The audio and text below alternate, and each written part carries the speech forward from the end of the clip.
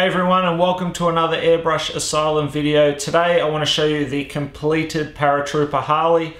All the artwork's done. I know a few of you have probably already seen the progress videos showcasing, some of the other panels, but I thought I'll film this so that if you haven't seen those, you can check out the whole artwork that was created on this particular project.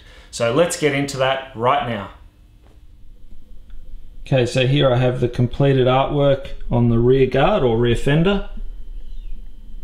So this was created using Trident water-based airbrush colors, Iwata airbrushes. I used a CMSB, a CMC Plus Micron, and a Iwata Eclipse. I mainly used the Eclipse just to seal in with the Intercoat Clear as I was working on it.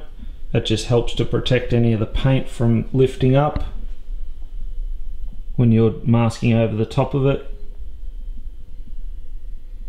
The helmet was done using a mix of paper templates and freehand, as well as some brush work to get those really fine lines in there. The fine dots were done with the airbrush, and I used this particular paper template which I hand cut, so that was fun. You see the back of it. So I just use that to basically spray in all the lighter areas and then work from there.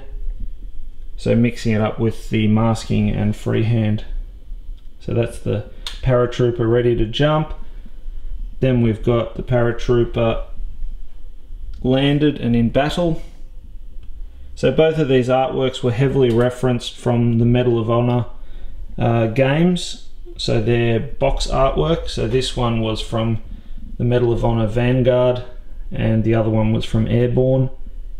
Quite a few things were still changed, like the weapon was changed because it had to match up with the weapons used by the Australian paratroopers. You can see the clouds feathering out as well. So they're both of the completed guards. So let's go take a look at the tank. Okay, so here we have one side of the tank.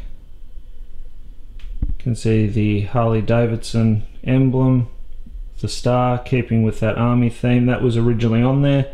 So I've just worked the murals around that.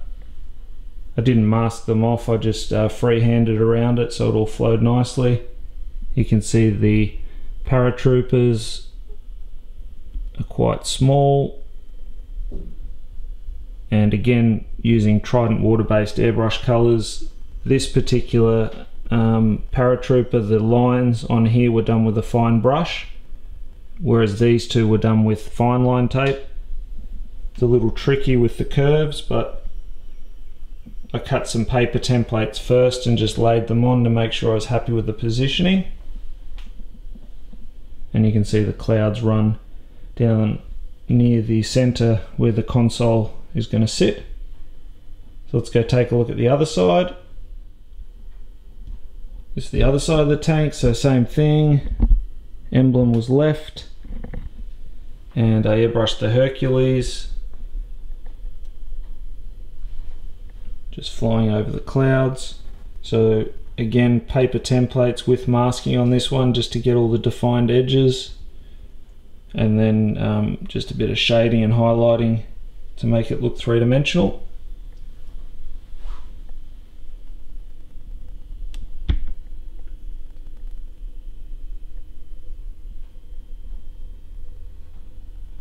And this project's going to get a matte clear just to fit in with the rest of the bike.